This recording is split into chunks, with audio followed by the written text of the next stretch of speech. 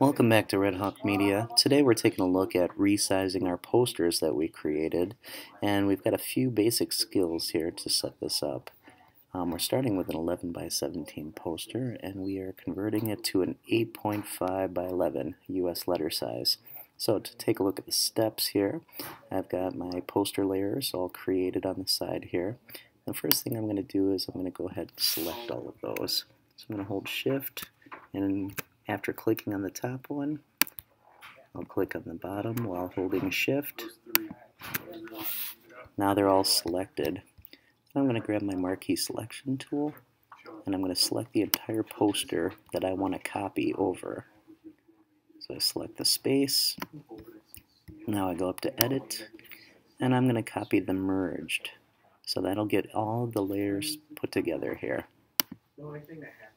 Once I've copied that, I'm going to go up to File, and I'm going to create a new document. Now we've got the document sizes on here. They are set up according to the 11 by 17 size, but we want to be able to print this on US paper. So I go to the preset, go to US paper. That sets it all up. Make sure the resolution is 300, and I click OK. Now I'm going to paste what I copied in here. And you can see that it's too large, so I'm going to free transform all of the layers at once by hitting Command T. Now, dragging from the corners while holding Shift, I'm going to transform this to fit the US paper size.